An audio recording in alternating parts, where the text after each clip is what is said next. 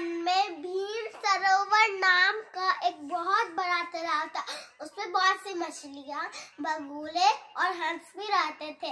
एक दिन लगातार 3 वर्षों तक वर्षा नहीं हुई।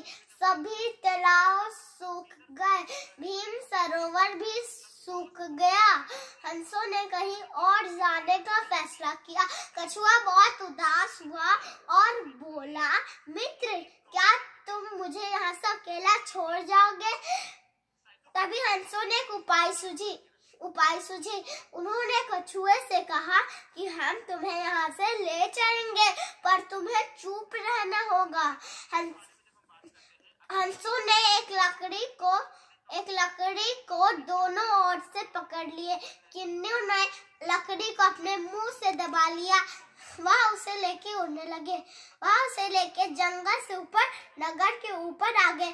तभी लोग देख के हंसने लगे और बोले, देखो, 2 हंस कोई खिलौना लेके उड़ रहे हैं। तभी किन्नू को गुस्सा आया।